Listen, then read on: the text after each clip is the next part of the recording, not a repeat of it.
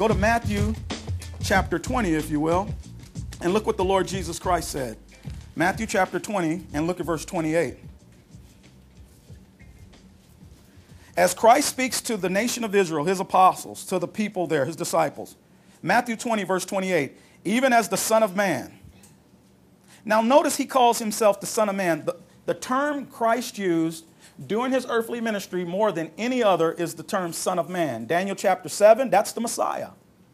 Paul, our apostle, never used that term Son of Man in any of his 13 epistles to us, because that's a Jewish messianic term from Daniel 7, the Messiah. Even as the Son of Man came not to be ministered unto, verse 28, but to minister. Now watch this. He did not only come to minister to the nation of Israel in those 3.5 years. Look what else. And to give his life a ransom for all. Is that what it says? For who? For many. What I'm going to show you, when Christ in his earthly ministry speaks about giving his life, he speaks about it in a context of the Jews. Matthew 15, a Gentile woman comes to him and says, Lord, heal. Go with me there. Go to Matthew chapter 15. When we think about the Lord Jesus Christ, we have to think of him in context of his earthly ministry to Israel and his heavenly ministry to us, the Gentiles. In Matthew 15, look at verse 21, if you will. Matthew 15, verse 21. Then Jesus went thence and departed into the coast of Tyre and Sidon. And behold, a woman of Canaan came out of the same coast. Now, Canaan, the land of Canaan is the promised land there. She's a Gentile. She came out of the same coast and cried unto him, saying, have mercy on me, O Lord, thou son of David. My daughter is grievously vexed with the devil. And he says, I will heal her right now. Is that what he said? Verse 23. But he answered her what? Not a word. And his disciples came and besought him, saying, send her away, for she crieth after us. Not only did the Lord Jesus Christ ignore the woman, his 12, it was the 12, they said, get this Gentile heathen away from us. Send her, give her what she wants, but get her away. And he don't even talk to her. He answers them. Verse 24. But he answered and said, I am not sent, but unto the lost sheep of the house of who? Israel. Hold your hand there and go back to Hosea real quick. Hold your hand there. I just want to show you why he said that. The Lord Jesus Christ, everything he said and did was based on the Hebrew scriptures of Genesis through Chronicles, our Genesis through Malachi. Hosea, you can get Zechariah, go back, Micah, Amos. You got to Daniel, you went back too far. Right after Daniel, the one book in front of Daniel is Hosea. And if you will, go to Hosea chapter 13.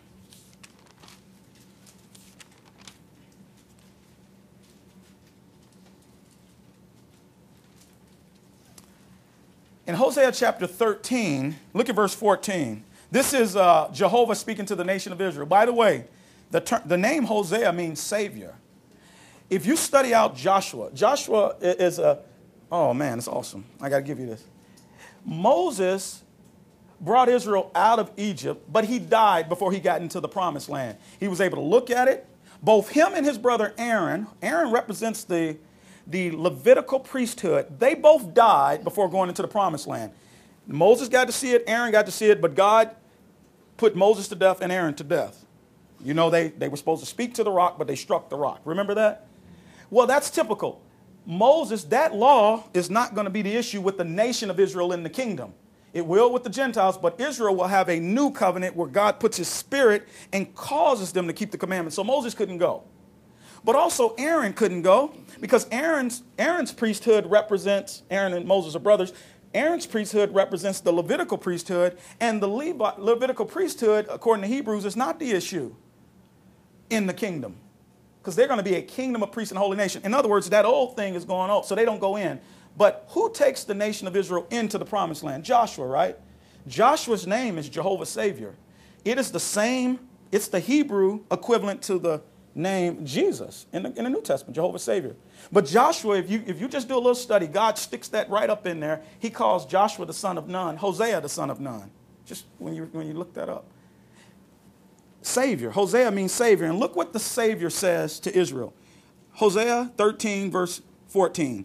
I will ransom them, speaking of Israel, from the power of the grave.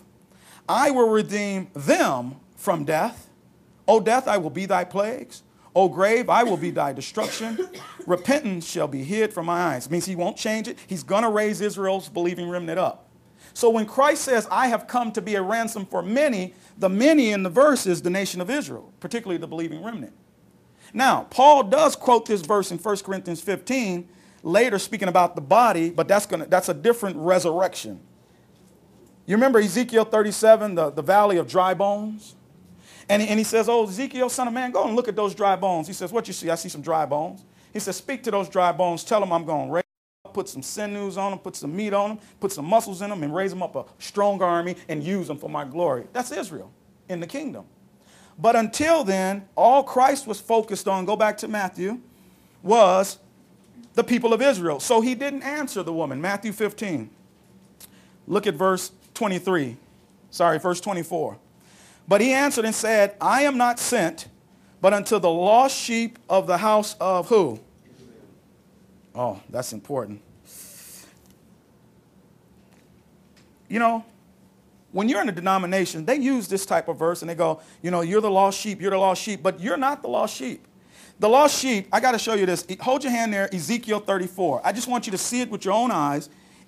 All these things that Jesus Christ says during his earthly ministry are to Israel according to their prophetic program.